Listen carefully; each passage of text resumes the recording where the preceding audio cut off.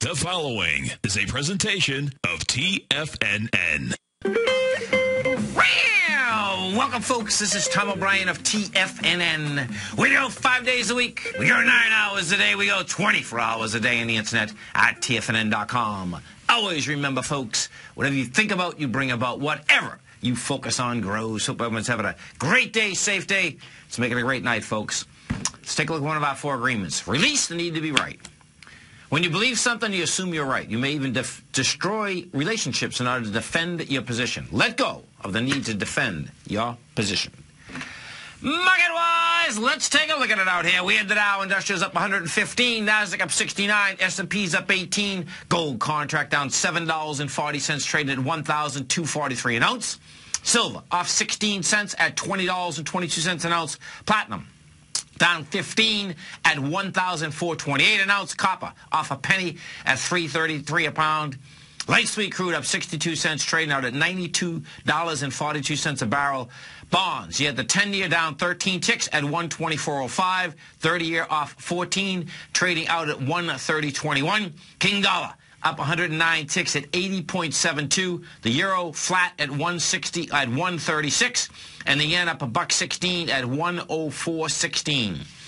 Our phone number is 877-927-6648. Give us a call, folks. Want to know what's going on in your world? In the world of the S&Ps, let's take a look at them. What do you have? You're up $17. Wide price spread, no doubt. No juice behind the move. It was $600 million versus $733 on the way down yesterday. The high in the cash S&P is 1842. The low of that high is 1849, rather. The low of that high is 1842.41. The way this market here, it's going to go tap that baby. No, that wants to go tap it up again, no doubt. Dow Industrials. We take a look at the Dow. A little bit different on the Dow now. The Dow is up $115. No juice behind the move, but the high in the Dow is 588, and right now we're at 373. So the Dow couldn't get the juice underneath it today. Now the Nasdaq certainly did get the juice underneath it. The composite up $69.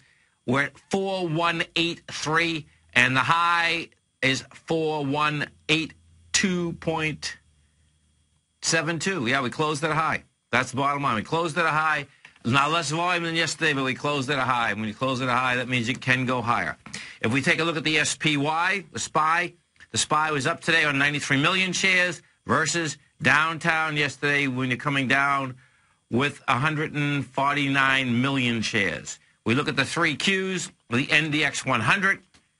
The NDX 100 was up today with 36 million shares.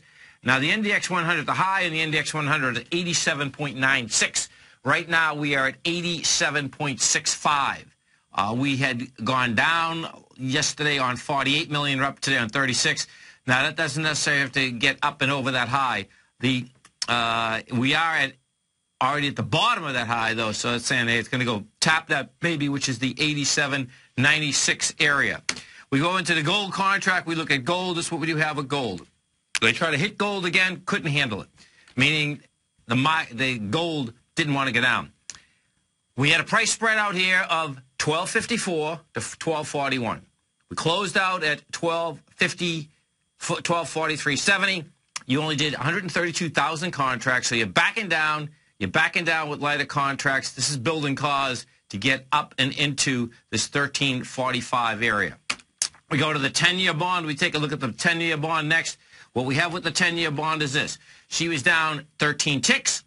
787,000 contracts. That, folks, is going into the monster sign of strength where it had 101 million contracts. So that little baby, 1.6 million, rather, 1.6 million. So she's backing down with lighter volume. She's building cause to get up into the 126.25 area. We go to the bond, the 30-year bond. What we have with the 30-year bond is this. 30-year bond back down today, 15 ticks. Also, with lighter volume, we did 200,000 contracts. That 200,000 contracts is coming into 364,000 contracts.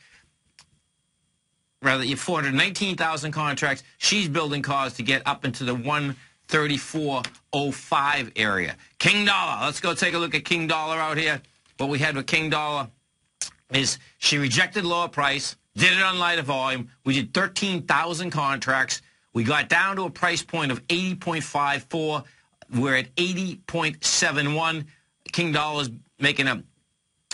building some cause to get to 81.73. It's not that it's that much higher. Inside the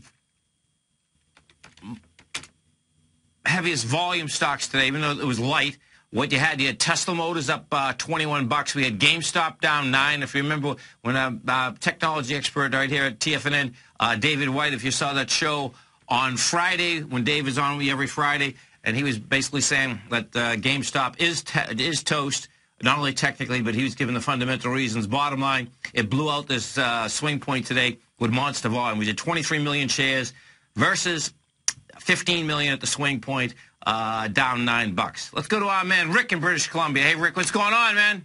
How are you doing today? I'm doing great. You having a good day out there? Oh, yeah, really good, yeah. Cool, man. You know, Tom, I don't know if it's me, but over the last year, and I don't know if it's the QE that's driving it or what, but if you, for example, I'm asking you actually about Wells Fargo first, but I'm just like to start off by, if you just put the Qs, let's just grab the Qs for the heck of it. Okay. And you put it on like a 2-day hourly. Yeah. I mean, I don't remember seeing big moves when the volume's not right, if you know what I'm saying.